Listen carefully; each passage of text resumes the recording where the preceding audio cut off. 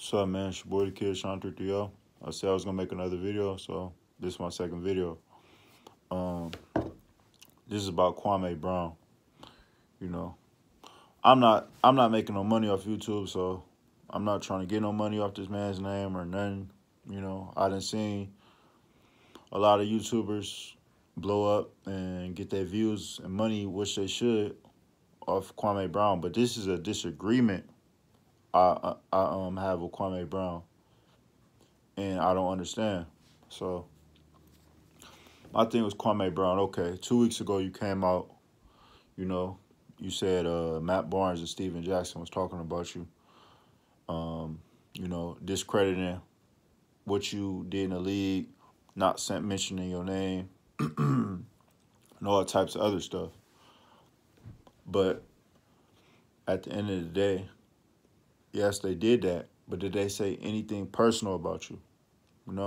Did they say anything personal about you? They ain't say Kwame, a bitch, you a bum. They kept it basketball. Stephen A. Smith kept it basketball.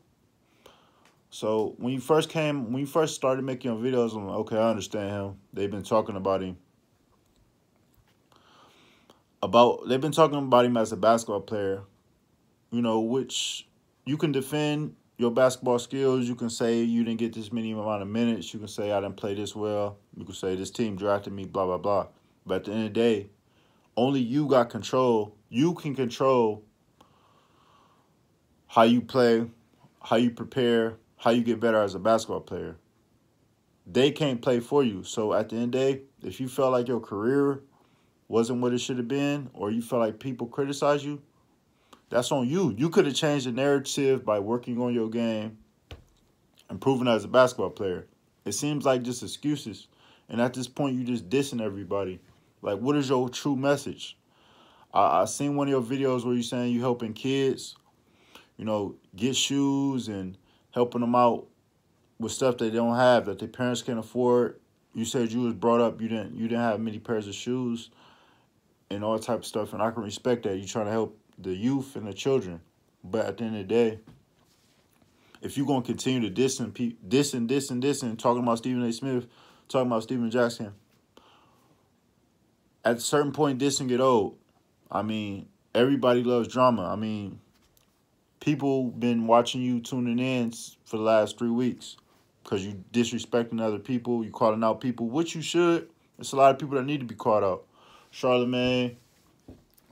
I mean, Stephen A., he got his ways where he do some weird shit. I don't like how he disrespect Kyrie Irving. But Charlamagne, Steven Jackson, he's a fake activist in my opinion, bro.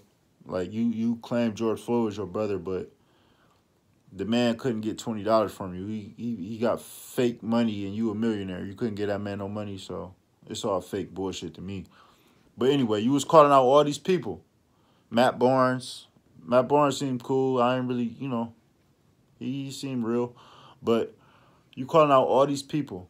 But what is your true message? What is you trying to lead, or what are you trying to get behind? Is you trying to help the youth, or do you just want to bash people who've been talking about your basketball career? Because everybody who talks about you is strictly basketball, man. It's nothing personal. Stephen A. Smith came out yesterday and critiqued your basketball game. He showed bloopers of you missing shots and all that type of stuff, but not one time I see Stephen A. disrespect you, called you out your name or anything. You call this man a bitch, a hoe, a coon, and all that. Which Stephen A. got coon ways. I'm not gonna lie, but at the end of the day, that's his job, bro. So you want him to stop doing what he get paid to do, what he feed his family for, because you feel some type of way 20 years later? You could have changed the narrative. You could have shut Stephen A. Smith the hell up if you would have played better as a basketball player. You 7 feet tall. You never averaged double-digit rebounds. 13 seasons in the league, you only had 1 double-digit scoring season. Not saying you sorry, but where's the improvement, man? Why wasn't you in the gym more? Yes, you made it. You got your mama crib. Your family living good. You made millions of dollars in your career. You made it. But everybody just calling you a bust because you didn't live up to the expectations. You know, you made millions of dollars, made millions of dollars, and you didn't get it done. You had, I mean, who can you blame but yourself? As men, as people, as black people, as people in general, eventually we got to say, okay, I'll take the blame for that. Or we got to hold ourselves responsible for our actions and what we do in life. Everybody want to make an excuse. Oh, this man was bashing me when I was 18 years old.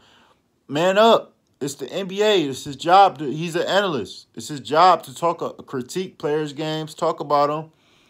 You can shut every analyst and every person up if you play better.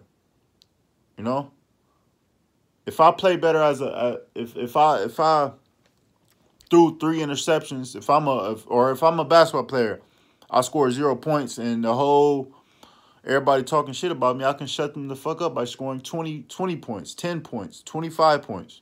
That's how you do it. I think you just upset because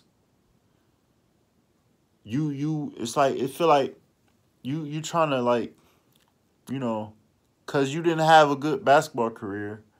You trying to make it off YouTube.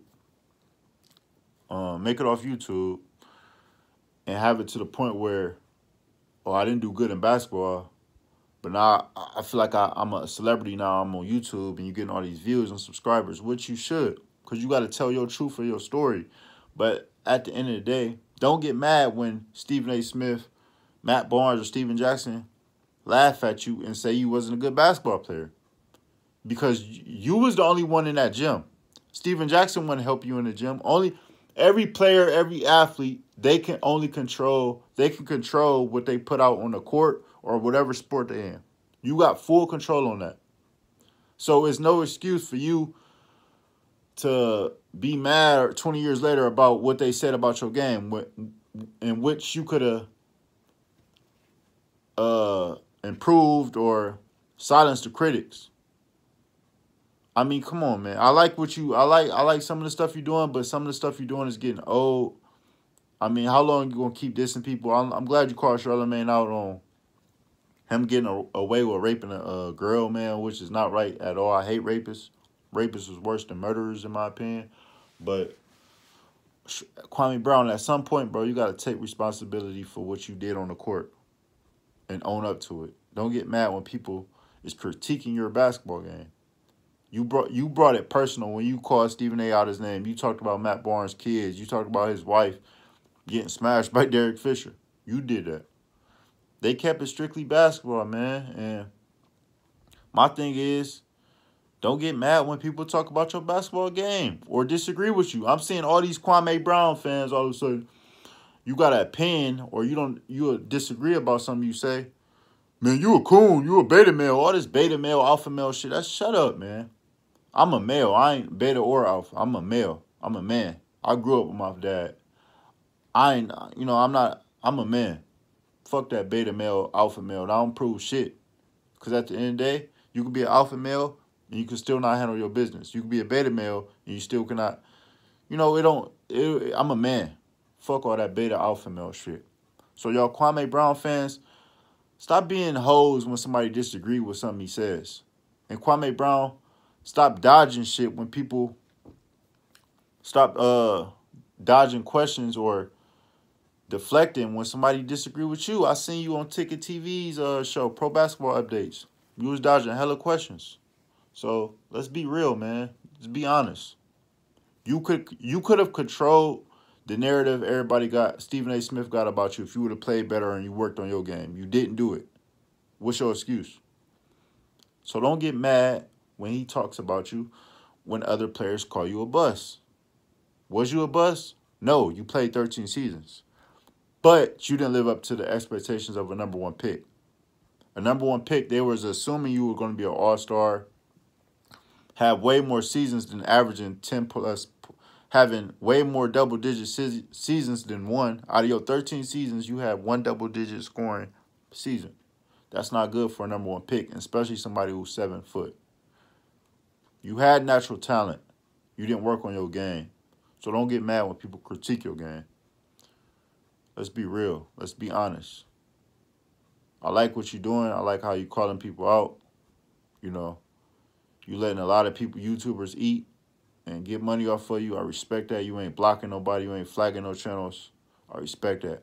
But at the end of the day, everybody doesn't agree with what you say, or everybody can have an opinion, man. What's wrong with having an opinion nowadays? Just because somebody disagree with you, they a coon. Stephen A. kept it basketball. Matt Barnes kept it basketball. Steven Jackson kept it basketball. You took it personal. Let's be real. But, man, I want to make the video, man. It's Kid Sean 330 sign off. Like the video, subscribe to the channel. Appreciate all the support, man. Everybody be safe. Love. Mo.